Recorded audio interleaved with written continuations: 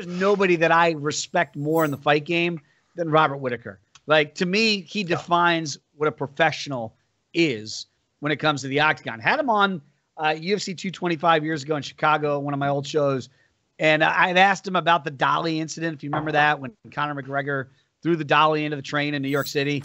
And as calmly as could be, Rob just looked at me and he goes, you're in the fight game. You're going to fight.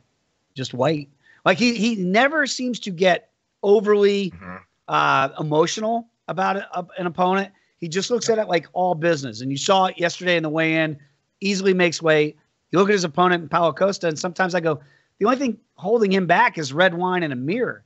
But he looks like he made weight, right? There's no controversy there.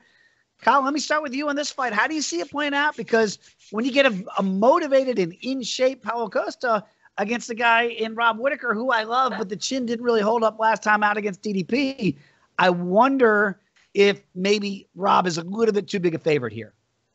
Bruno nailed it. That was a fantastic accent, actually. Really well done. Just like New Zealand in the hands house. off to you. So what I see here is you two doing a shot next week because Robert Whittaker is going to beat Paulo Costa. Okay. Oh, I have backed. No one loved Paulo Costa more than me, and it came a lot from my Israel Adesanya hate a few years ago. I was so tired of watching his boring 5-round decision wins with 40 significant strikes, and then Paulo Costa's knocking out Uriah Hall. He beat, who did he beat? Kelvin Gastelum. Or no, it wasn't Kelvin Gastelum. It was, who the hell was it? I can't remember who it was. But he beat someone else. Yoel Romero. And Yoel Romero lands 118 significant strikes, and it just looks like, hey, he's on his way. And he was more impressive against Yoel Romero than Adesanya was. So I'm just like, I'm jumping. Paulo Costa's finally going to knock Israel Adesanya's block off. And then you see when Paulo Costa actually gets in there with somebody who's good, he gets the crap beaten out of him. He was absolutely stomped on. Then he loses to Marvin Vettori. And then he can't even knock out Luke Rockhold, who I think all three of us might be able to put Luke Rockhold away at this point. Like, done. Just kidding. Luke Rockhold, do not kick my ass in a bar if I see you. No. I don't want any part Absolutely. I absolutely don't want that smoke. I just can't back Paulo Costa. This guy backs out of more fights against good fighters than he fights.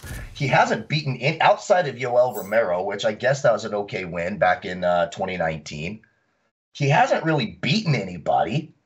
I don't think he's all that impressive. Robert Whittaker, I think, can out-wrestle. What's Paulo Costa going to do on the ground when Robert Whittaker takes him down? Nothing.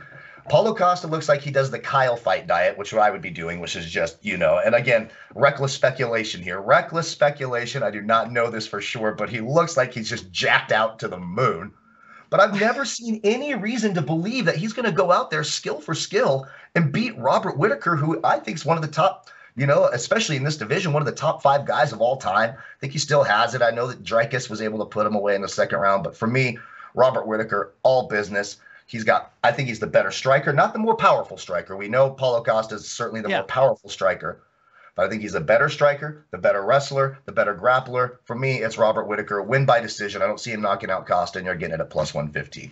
For all the reasons that Kyle mentioned here, Matty, I want to be on the Rob Whittaker side. Again, one of my favorite fighters. I love the way he approaches the fight game. It's like everything is all business, nothing personal. It's all and Paulo, like I mentioned, he likes to take his shirt off. I think he likes to show off and, show the specimen that he is, like a professional wrestler. He's smoking hot. Right.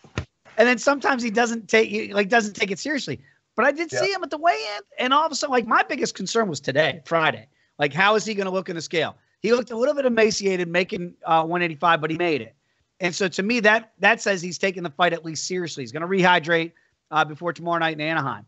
To me, it's a bigger puncher against a guy that, yes, he won the first round against DDP last time out in Rob, but then he couldn't take the hands any longer. If he gets in a firefight for 15 minutes, and I don't see him wrestling, I agree with Kyle. If Robert Whittaker wrestles, that's a good pathway to victory, because maybe Paulo says, I don't want to be down here on the ground and fight takedowns. But if he stands and trades, I think we have a live dog. How do you see it playing out? Yeah, I'll tell you one thing. I'm not falling for the Robert Whittaker trap again. I did it with Dricus Du Plessis. I'll tell you one thing. When you look at these two guys side by side, you have to remove your bias from the equation. Robert Whittaker is a 39% takedown accuracy. I don't see him wrestling and taking a big guy on Paulo Costa down and holding him down. Then you look at the significant strikes per minute. One guy lands 6.5 per minute. The other guy lands 4. Which one do you think is which? Well, I have an idea where this is going now. Paulo Costa lands 6.5 strikes per minute compared to Robert Whittaker's 4.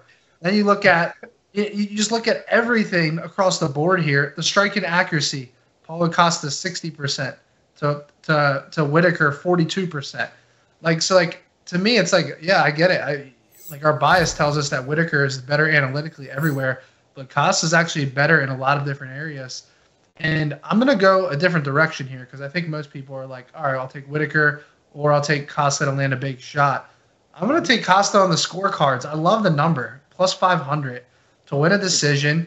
We just saw him do it against Luke Rockhold. I know it was we were frowning upon the fact that he couldn't get Luke Rockhold out, but it was in altitude, and Rockhold is a tough guy. And Whittaker has historically been pretty durable. We do have some concerns about his chin, but Du Plessis finishing almost everyone. So the way I look at this fight is I'm going to give me 5-1 on the guy who analytically has some of the better output in a 3-round fight. So I'm going to take Paulo Costa on the scorecards here at plus 500. I love the number.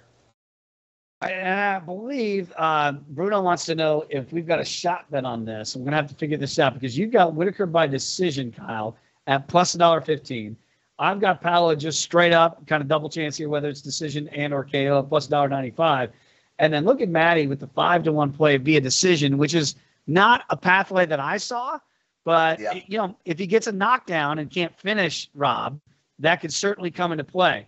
So, Kyle, I'm going to leave it to you. How do you want to do this shot bet? Because I'm down. I love Rob, but I just think he's way overpriced here.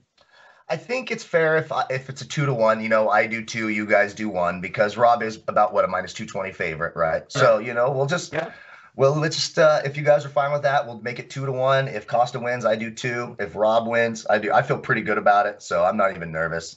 And it's not like I mind taking a couple shots, anyways. Yeah, it's fine. And by the way, I'm gonna call it for 2024. 2-shot maximum for the show. I don't want any of us having to take more than 2. So it's on the line. Kyle's got that's good. 2-1. So he's got the favorite here in Rob. If Rob wins, Matty and I are each doing a shot together next week. If Kyle loses, Kyle's doing 2 throughout the course of the show. Doesn't have to do them all at the same time. I'll probably just hammer a double right at the top. We'll just get a double right at the top. You probably will. Why not? That is the way you normally do. So that is an official shot bet. It is on the line, gentlemen.